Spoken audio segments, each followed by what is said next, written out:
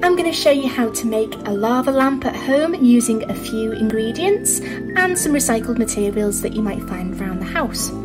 I've got a glass jar, but you can also use a plastic bottle if you want to.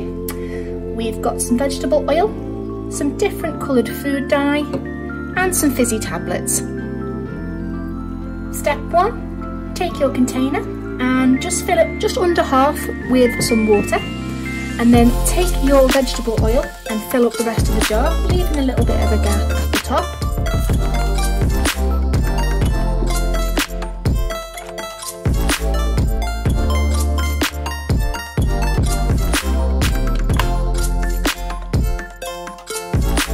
Next, you'll just want to add in a few drops of your food colouring dye. I'm going to use red, but you can use whatever colour you want.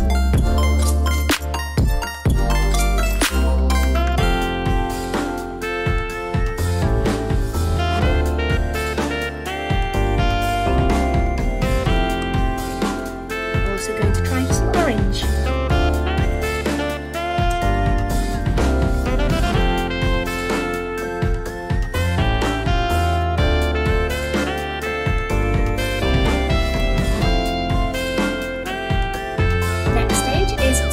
Your fizzy tablet.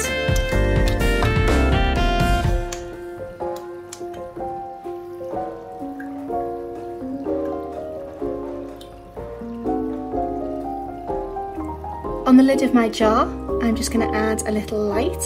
It's up to you, you don't have to do this, you can just use the lava lamp as it is and maybe shine a torch through it. Secure the lid on tightly and flip up the jar.